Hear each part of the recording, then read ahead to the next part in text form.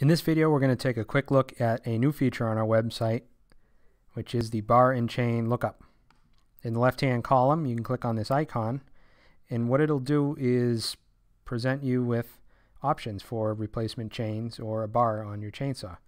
What you do is, in these drop-down menus, put in some information about the saw. I'll just use a few random ones here.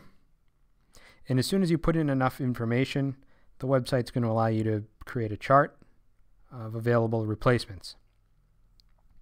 This column here in bold is the important one. These are the part numbers. You can click into here for more detail, or if you'd like, you take this part number and type it in right over here, 90PX052G. It's important to put in the quantity here, so I'm going to put it in for 2. What you can also do is, if you double click, you can copy, paste. I'm going to do that for 4. If that's all you need, you add those to your cart, and you'll see here's the item we added 2 and the chain that we added 4 of. If you decide you don't need 4 or you only want 2, you recalculate that way, and the quantity is updated as well as your total.